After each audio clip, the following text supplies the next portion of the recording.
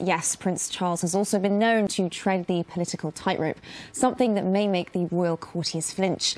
But something many people may not know is that he has an unusually close relationship with Romania. Historian Dr. Tessa Dunlop has been finding out more.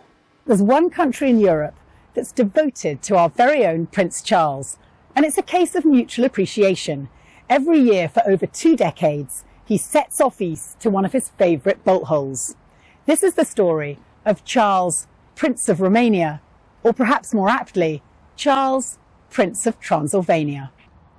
His first trip was in 1998, and he now owns 10 properties in Transylvania and has established the Fundația Prințul de Wales, a foundation trust that helps preserve rural communities and traditional skills. Given the Prince's love of horticulture, architecture and agro-tourism, it's not surprising that Transylvania, home to Europe's last wild bears and wolves, caught his imagination. When he visits in the spring, the hay meadows are a colourful hive of activity, and the landscapes dotted with peasant villages and medieval fortifications. But the connection between Britain's future king and this nation on the eastern edge of the EU runs far deeper than the restorative powers of Romania's landscape. When over there, Prince Charles regularly talks up his direct bloodline with the country's most famous anti-hero. That's right, Vlad the Impaler, renowned for the bloodthirsty treatment of his enemies and thought to be the inspiration behind Bram Stoker's Dracula, is apparently the Prince of Wales's 16 times removed grandfather.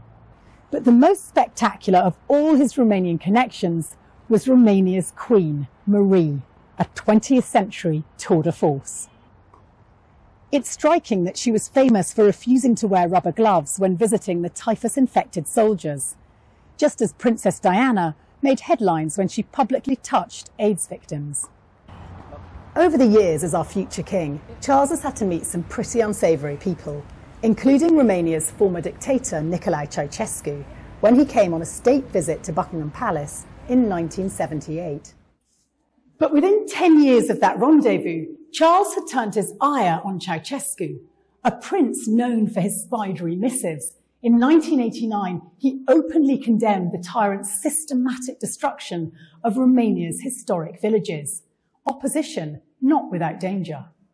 Charles would write, "I hope you receive this before some frightful undercover agent stabs me in the left buttock with a poisoned umbrella."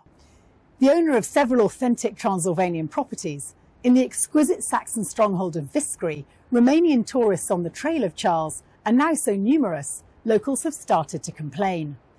But in general, the country loves him. In 2017, the president awarded him one of Romania's highest honours, Steaua României, the Star of Romania. Back in Highgrove, Charles has apparently sown a Transylvanian hay meadow, and during lockdown on video link, he addressed Britain's large Romanian diaspora who were unable to return home for their Orthodox Easter. If you visit Romania, don't be surprised if you're asked about our British Charles and his Romanian habit.